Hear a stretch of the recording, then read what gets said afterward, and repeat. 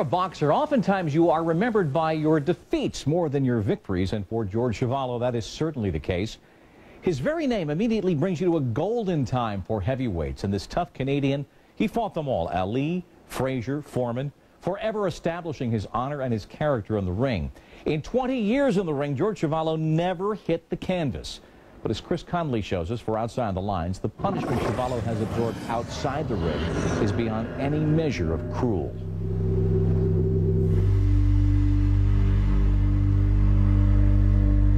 In the darkness of his bedroom at night, agonizing memories flood the mind of 70-year-old George Chuvalo. So he tries to keep the darkness at bay. It's pretty hard for me to turn all the lights off, pretty hard. Because I turned all the lights off in my life, like turning off life itself in a way.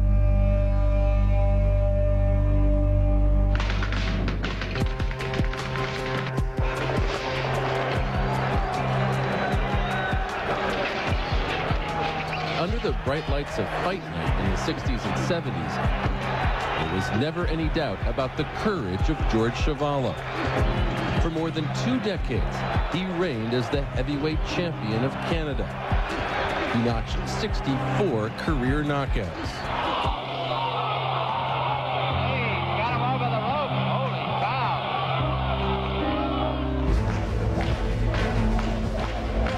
He was a smart, strategic fighter with a hard head that even in defeat survived the blows of sluggers like Joe Frazier and George Foreman. Getting hit by George Foreman was kind of like getting hit with a big Cadillac car going at 50 miles an hour. Boom. And getting hit by Joe Frazier was like getting hit with a small car like a Pontiac at 100 miles an hour. There's a different feel to it. Big and tough don't describe him. He was a good fighter. George, like I tell you today, if I had George here today, world champion, mortal cinch, take care of all the guys. Angelo Dundee should know. He was in Muhammad Ali's corner when the greatest took on Chuvalo at Maple Leaf Gardens in 1965. That fight went a grueling 15 rounds. Ali won by unanimous decision. But as always, George Chuvalo's toughness won the champ's respect. Who's the best heavyweight you've ever fought? Well, the toughest, and I saw the toughest puncher taker, Chuvalo. He went to the hospital after the fight with bleeding kidneys, and me, I went dance with my wife. So I always say, loser goes to the hospital. So that way I think I won the fight, you know. In all, he fought more than 90 times. No opponent ever knocked him down. It took the fate of his loved ones to bring George Chuvalo to his knees.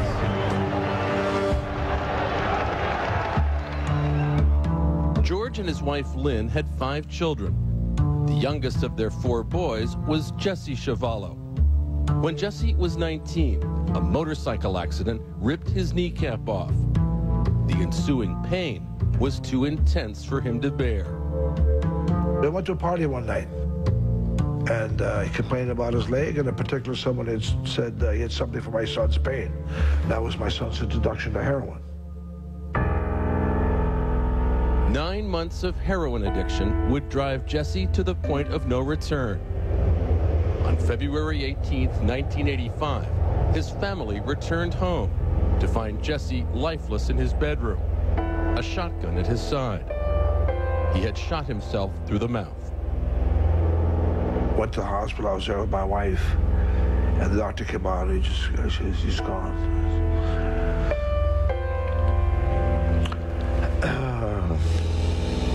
When you lose a child, it's the worst thing that ever happened. You just never forget it. Jesse's suicide sent a shockwave through the Chuvalo family. My wife would always say after the loss of our first son, I won't be able, if we lose another one, I won't be here. Their daughter Vanessa immediately saw the toll it took on her mother. She'd have a few drinks and she'd say, I'm not losing another kid. I can't handle it if I lose another kid. And I know I'm gonna lose another kid. For two more Chuvalo's sons had become heroin addicts, Georgie Lee and Stephen. I believe that, unfortunately, Jesse introduced my other brothers to it. Night after night, George, one of Canada's most famous men, would search for them in the back alleys and abandoned tenements of Toronto, where they'd score and shoot up.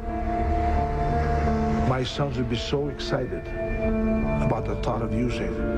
They'd be so excited that when the dealer would pull out the heroin in his hand, and they would look at the heroin, within the flash of 1 second, 1 single second, both my sons would defecate in their drawers, defecate in their pants.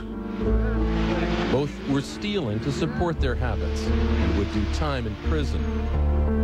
In 1992, George shot video of Georgie Lee being confronted by Vanessa, desperate to somehow connect to the older brother she loved. Swear on Jesse's life, there's not shooting up in Jackie. She caught you. You caught me shooting up in Jackie. I saw you. I didn't see a needle in in here, but I assumed there was something tight around your arm, and you were like, Less than 2 years after this video was shot, Georgie Lee Chuvalo died of a heroin overdose on October 31st, 1993. They found Georgie at a hotel with the syringe in his arm. It was very sad. After all, he was my favorite brother. It was a very sad time. 2 days after Georgie Lee's funeral, George saw his wife lying on Jesse's bed. I saw her hands cradling the cremated remains of our son Jesse, and a suicide note. What did the note say? It was on a list of groceries. That's the only piece of paper she could find. And it hurts me.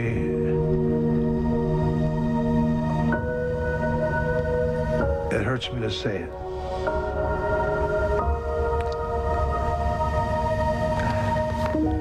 So I looked for love, and I couldn't find any. George emerged from his grief by talking to Stephen about someday taking their story and an anti-drug message to Canada's students. But Stephen continued to struggle with his own addiction. On his 35th birthday, Stephen would be in prison for drug-related thefts. Still, in this 1995 interview, he spoke of his determination to conquer his addiction. My father's never given up hope on me.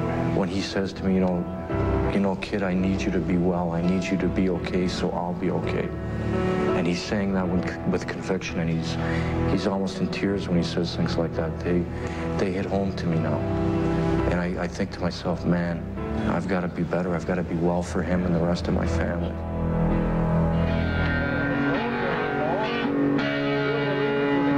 On August 5th, 1996, he was released from prison. 12 days later, Stephen Chuvalo was found dead of a heroin overdose, the third Chuvalo son to suffer a drug-related death. The horrible thing is that I couldn't stop it. I couldn't stop their pain. I couldn't stop their addiction. Once you're an addict, you are always an addict.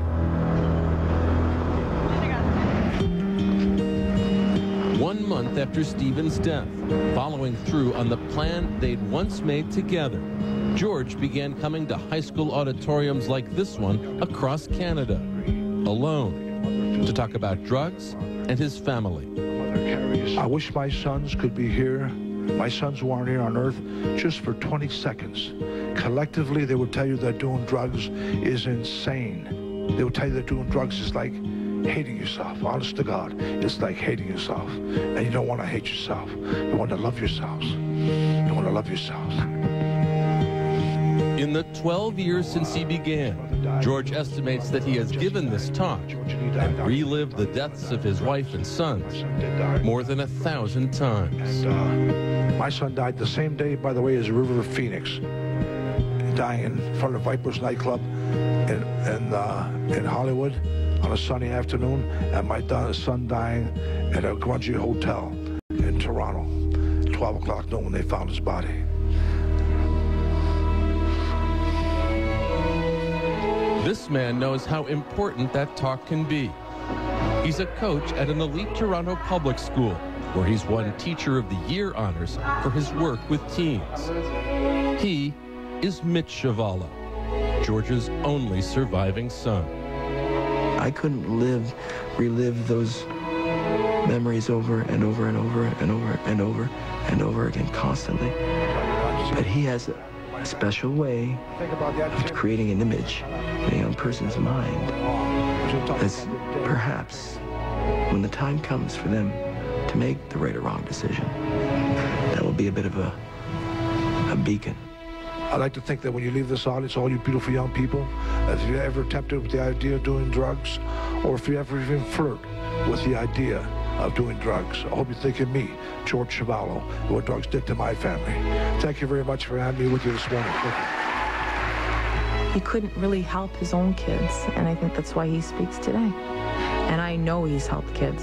I know his speeches have helped children. I tell you, my dad never gave up hope, ever. Never gave up hope. Ever. Ever. And my dad never does give up hope.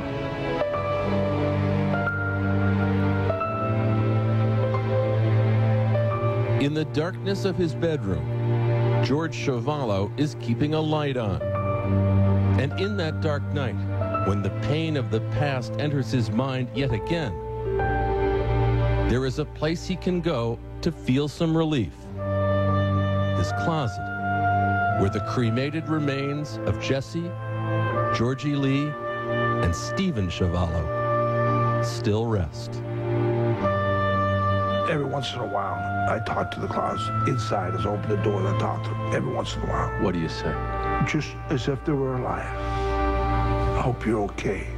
Have a good night. And I love you. You know, I love you. I love you. Chris Connolly for Outside the Lines. George Chuvalo, according to Vanessa and Mitch, is a loving, doting grandfather to his 6 grandkids, and he continues to tell the story of his family's tragedy. If I didn't keep talking, he says, if I didn't keep talking, it would be like my sons died in vain.